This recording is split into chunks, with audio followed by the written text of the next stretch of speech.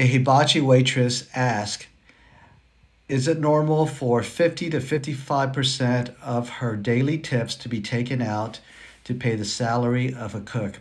Okay, good question. So I'm Trang Tran, overtime lawyer, and someone forwarded this Reddit post to me. I'm going to try to answer two of the multiple questions in this Reddit post.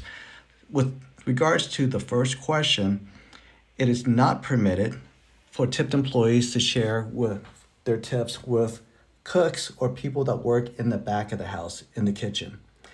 Hibachi restaurants, however, are a little bit different. They have a back kitchen where you can't share tips, and they have a front cook, the guy that's doing the performance in the middle of the hot hibachi setting. Those people are interacting with the customer, so they are considered tipped employees because they earned it through the customer interaction.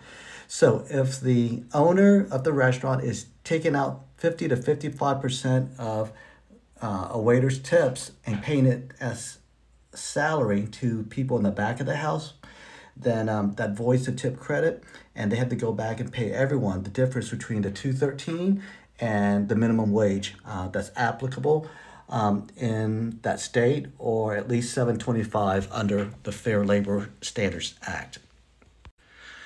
The second question is, I haven't received any tax form from them previously, not even sure they're paying the tax on the tips they've taken from me. Okay, this is a cool question. As a tipped employee, you're responsible for reporting your own taxes.